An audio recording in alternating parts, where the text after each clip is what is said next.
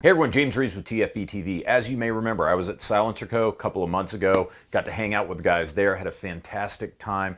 You go into the basement at SilencerCo and it is the place dreams are freaking made out of. They have what we've been calling the Bat Cave around TFB, a wall of every single gun you have ever wanted to shoot in your entire life, plus all the SilencerCo suppressors and all that good stuff, including a lot of weird odds and ends. So I was there talking with Beaver, and that's who I'm interviewing in this video today, is a guy named Beaver. Beaver is like the caretaker of the Bat Cave. He's the gun guy around there at SilencerCo. He's got literally the best job in the world. He is like the SilencerCo Hagrid, or whatever the guy from Harry Potter is. But Beaver is a cool dude, a lot better looking than Hagrid.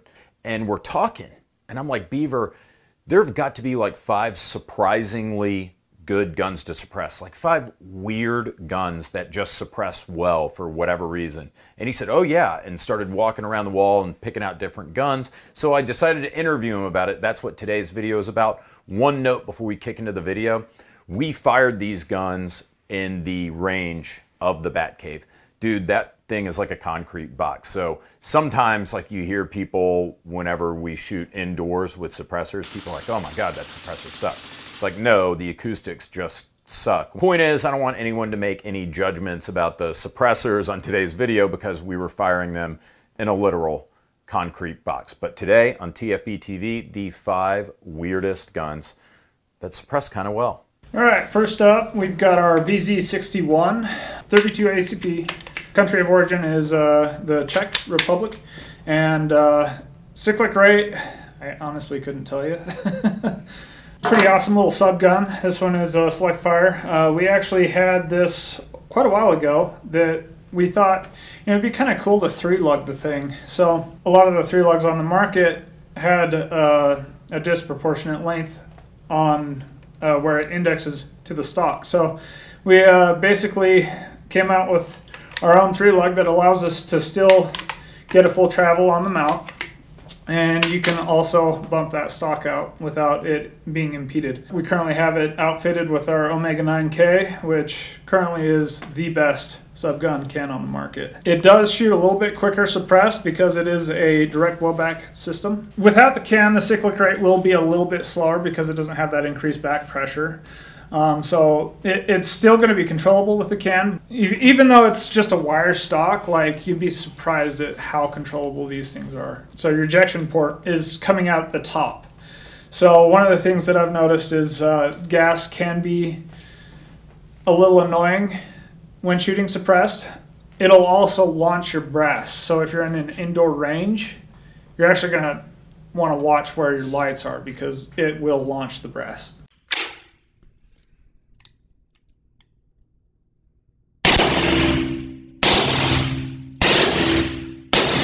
The only downside, I would say, is a slight increase in back pressure, so gas in the face, and that brass ejection is pretty wild. I mean, it was designed to keep in a coat and like literally pull out and just spray. I don't think they were really aiming to have it very precise. Do you know how hard it is to get one of those these days? At least this one, since this is auto, it's very hard. Suppressor I would run on this thing would be the Omega 9K. It's just all around a great SMG suppressor. It's stupid quiet. What was it in Goldeneye? God damn it! What did they call it? What did they call it? It was the Clob, wasn't it? Yeah, it was the Clob. Yeah. Let's say that too. Yeah, bring that up. That's a good addition. That catch my attention. Goldeneye. Yeah.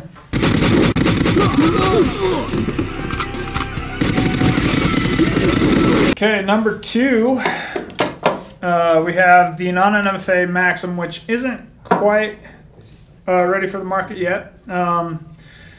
Cool things about this is, of course, it runs off of the same delayed blowback system as the Maxim 9. Still has the fixed barrel spacer, still has the non-reciprocating red dot, and cool thing is with the fixed barrel is you can actually 3-lug this as well. So one of the only pistols that you can actually have a QD system on. Obviously, it's going to be a lot quieter, much like the MP5. So most of your gases are exiting through the can and not coming back towards the shooter. So your gas blowback is actually also redirected towards your hand. I mean, we've gone as far as to actually put a harvester big bore on it, which I wouldn't recommend because it's a 338 suppressor. But yeah, depending on your can, you'll get anywhere from mid 130s down to high 120s.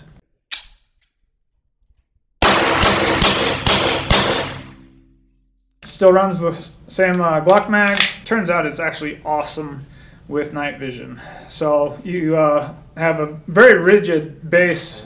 This is all 7075 aluminum. Once you throw your infrared laser on there, like, you're not going to budge or move your zero at all. Another thing to note is with the height of the barrel in conjunction with your iron sights, you don't have any issues of running larger diameter cans. You'll still be able to see over the suppressor. Then moving on to the Calico. Yeah, another direct blowback. This thing's just fun because of its mag capacity and the design of the magazine. I mean, helical mags are pretty awesome. It's kind of practical. If you only plan on going out with one magazine, like that's enough that you need for one range day, right? So, or if you just don't like reloads. So I know they did like a 9mm version, but sadly we haven't been able to get our hands on the 9mm yet. One of the weird things about this platform is it's actually shrouded in aluminum, and then you have your barrel on the inside. So this has what we call our Sparrow thread. So it's basically a half 28 thread, but it allows for an O-ring engagement, which will create a seal so you don't get any fouling or carbon built up on your threads. So we've got on here our Sparrow, which is our flagship 22 can that we actually started out with. Easiest to clean can on the market, where it is 4 pieces. You got the clamshell half pipes. With it being a 22 LR, the one downside is it is an older gun, and reliability with 22 has kind of always been an issue. When you shoot suppressed 22, like, you're depositing lead everywhere, and most of the time, even unsuppressed, like, lead is going to build up. So you definitely want to make sure that you have a good cleaning regimen. If you clean that thing right now and we loaded up 100 rounds, took it out there on the range, how many malfunctions will we get in the first magazine? I would wager to guess maybe 4 or 5. Already got a malfunction.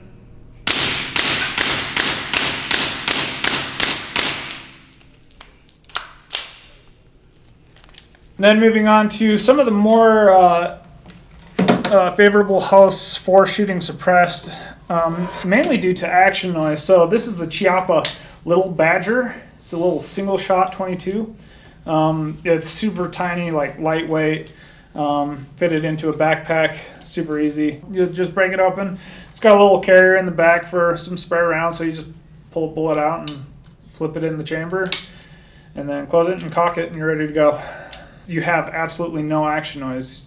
The loudest part of the gun is going to be the hammer dropping. Right now we have it outfitted with our latest 22 LR product, the switchback, which is also modular. So if you wanted to, you could make it shorter into each section. And if you want to be stupid quiet, you can put an ablative, like, wire pulling gel inside of it, run it in the short configuration, and it'll still be super quiet. Would you say that's the quietest firearm that's in this vault? It's close. We haven't actually sound tested this one with a switchback. The quietest we actually have is probably our CZ, the 455. Oh my God, you can hear it hit the can. One of the interesting things, at least about the switchback, is if you reverse the baffles, we found that it actually gets us quieter than the hammer dropping. Mm. So if you were to dry fire, essentially, dry firing on an empty chamber is louder than the shot that we were metering.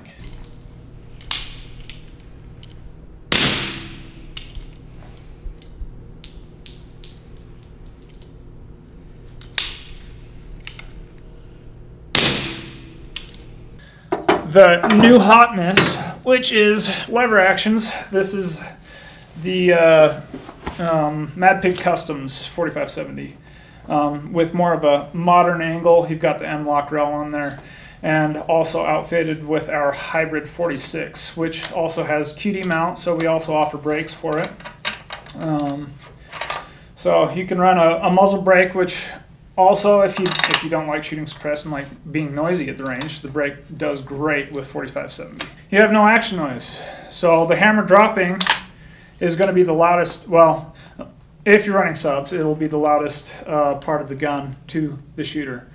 So a little bit faster than a bolt action, but same action noise and muzzle noise as most of your bolt action rifles. It's a heavy round, so we've actually seen these taken out on like hog hunts, or I mean most of your hunts. So if you want to have a very heavy projectile that you don't have any concern with just wounding the animal, like this is likely to put them down. Plus 4570, much like 45 ACP, a lot of them are slower, so most of your ammo will come out subsonic, which lends itself to being a better suppressor host.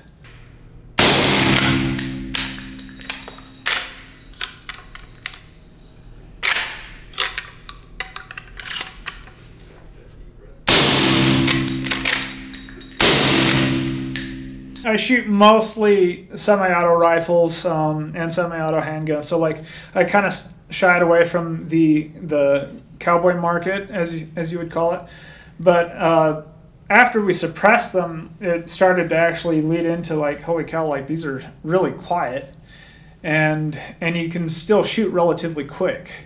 So having that edge of no action noise is definitely a benefit. So a lot of the times the shooter, when they're shooting suppressed, most of what they hear is action noise. So when you're actually using a lever action, they're actually pretty quiet. And when you fire, obviously you don't have a reciprocating bolt, so it's a lot quieter than a semi-auto. And when you move over to a bolt action, like sometimes this is a lot faster than working a bolt.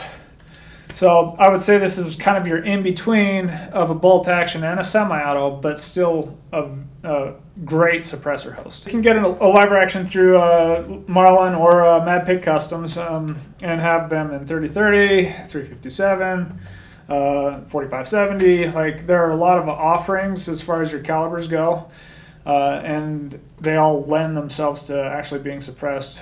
Who'd have thunk? Is there any gun that you would like to add to the collection here? What's the next gun to add to the collection for a suppressor? We're always looking at all the different operating systems. So you can see on our wall, like we have a pretty good library of operating systems. So one of the things that we like to test is to see how each operating system will change your suppression. So one of the guns that I think we're missing right now is the FAL, and we could use H&K, their prototype. What is that? The caseless. Oh, G11. Yeah, the G11. Yeah, G11 would be great. Although with the G11, the one thing that I would shy away from as far as suppressing that is like its common problem was all that caseless ammo was combusting inside their operating system. If you add more back pressure to that, who even knows what would happen? We'll solve it. We'll figure it out. We just need a G11. Truly, I really appreciate you taking the time to take all this down and talk to us about it. Yeah. So that was perfect.